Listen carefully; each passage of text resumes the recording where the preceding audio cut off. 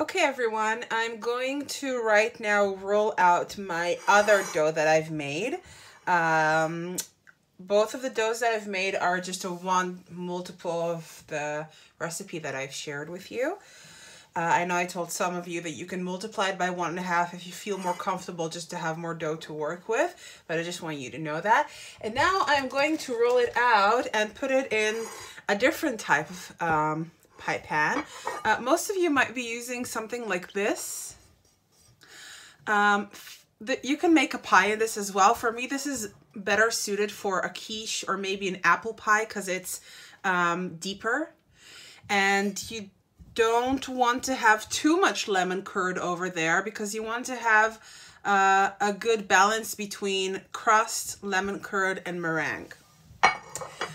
So I like the rings that I've showed you in my previous videos, or I'm going to use this now because I just remembered I have this.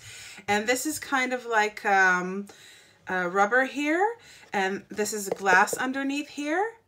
And I think it will be nice because then I'll be able to show you the bottom of it as well. So that's this. I'm gonna put this aside. If you already have this right now, that's fine. And you know, that's what we have, so we're going to work with, but you can expect the results to be a little bit different. Maybe you don't, because you don't want to have your crust too high over here and then half of it being curd. But you know, we're going to make it work for now. Anyway, we're learning more about the method. Whatever it's going to be delicious anyway. And then when you make this next time, you can maybe get the kind of tart pan or ring that you're comfortable with. So actually, before I'm going to pull it out of my fridge, I'm going to flour my surface.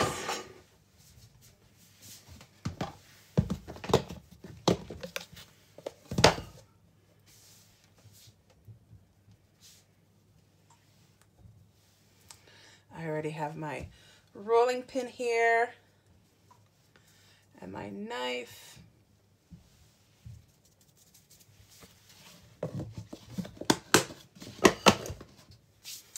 All right, so this one is 28 centimeters. And I'm gonna take out my dough from the fridge now. Here it is, the one we've made into a disc earlier with all the nice little butter freckles. Yes, I think I'm gonna call them that, butter freckles, I like that. Okay, so I'm just gonna open it up. I'm gonna leave my flour box actually open.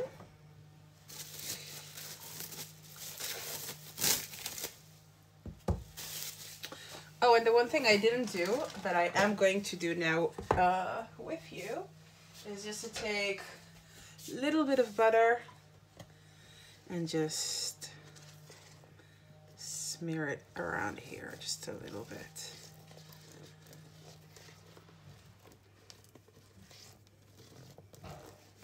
All right, put this aside.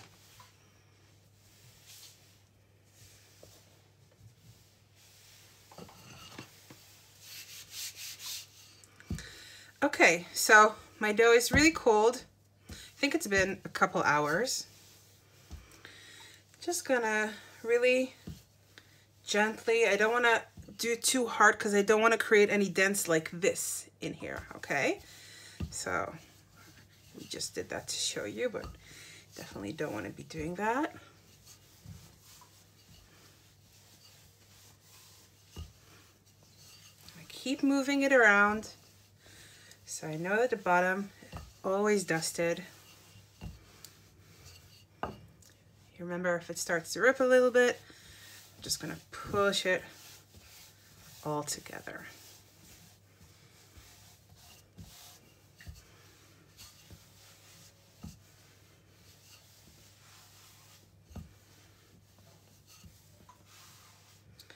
And as I'm rolling it, it also warms up a little bit. And it's becoming more and more flexible.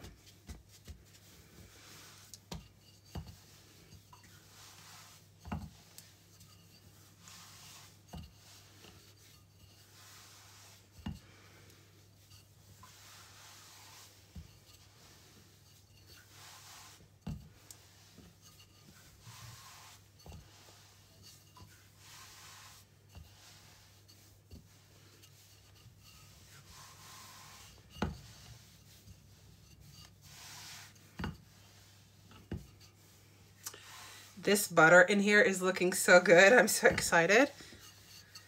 Sometimes I really have chunks that are a little bit too big in there, and that's not good, but now it's looking really perfect. I see this little hole. I'm just gonna, I don't think it's serious.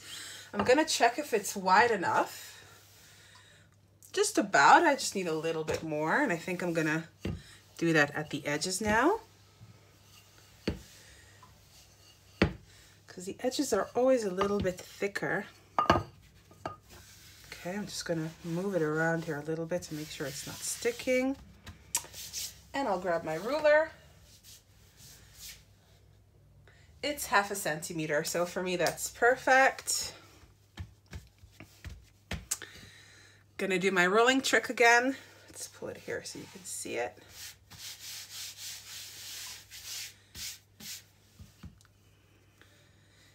Good. Just gonna roll it. Remove any flour if there's a lot of it. Okay, this is looking good. I'm gonna bring my tart mold over here, and there we go. So this is much wider. This is much easier to handle than the rings that I've showed you before. So I'm just really gently pulling it into place, going all around. It's good to take your time with this. Feel your dough. Of course, try to work in a cold kitchen. This will make your life much, much easier.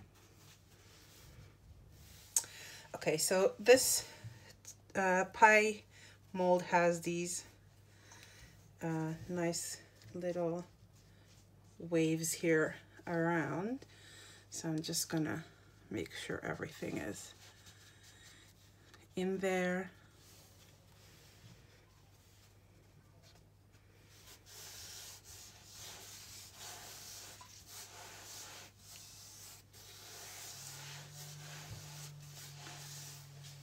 All right, good. So what I'm gonna do is just cut a little bit right now, because I just want to see it more clearly to see where I want to cut it before I put it in the fridge.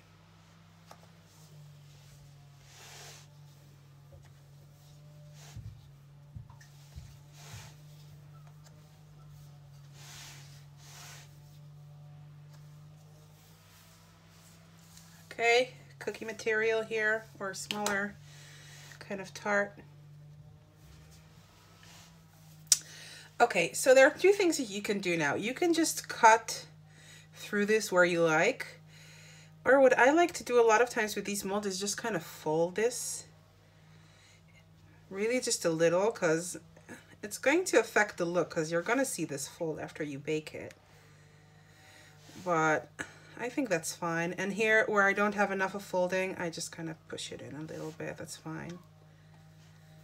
I should have probably decided to do this folding before I cut it to make sure I have enough dough everywhere, but it's fine. I already feel the dough becoming much softer, so I'm gonna try to speed it up a little bit.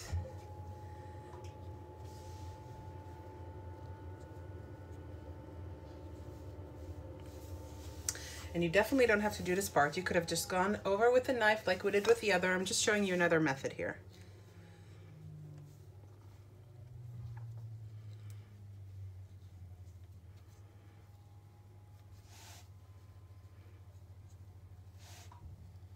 So this is very similar to the other folding that we did, I think, and with the other one where we did it a bit like that and cut it as well. Okay, good. It's folded everywhere. It's looking good. Now I'm just going to secure everything in place and make sure it's kind of an equal width.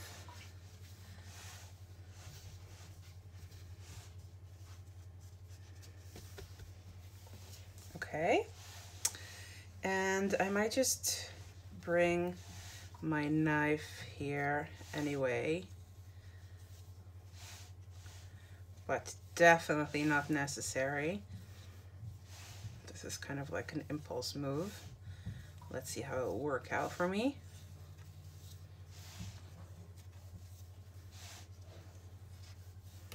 Okay.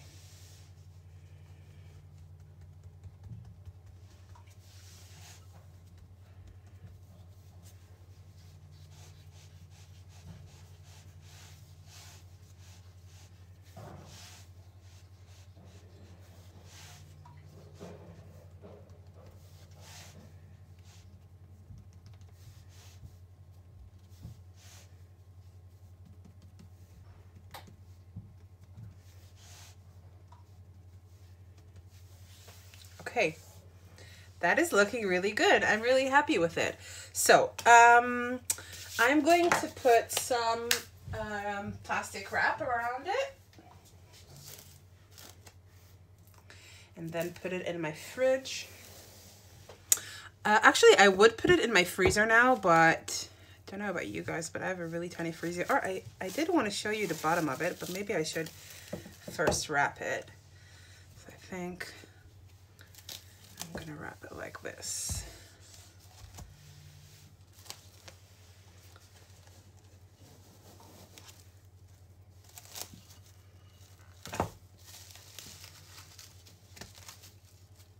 Oops.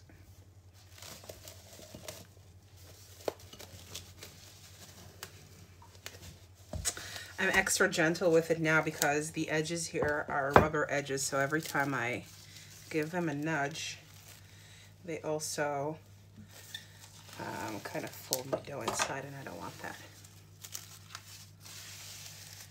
Perfect. So this is really important because we don't want any water to come in here, and the refrigerator does have a lot of moisture. Okay, so let me try. Well, actually, I'm gonna put this in the fridge, and when it becomes colder, then I'm gonna put it upside down because I feel it's a little bit wiggly now. So this is how you do it with a bigger tart mold. Of course, everyone has something different, so you can adjust to your own one. If you have any questions, you can send me a picture of it, and I'll be happy to help. Good luck.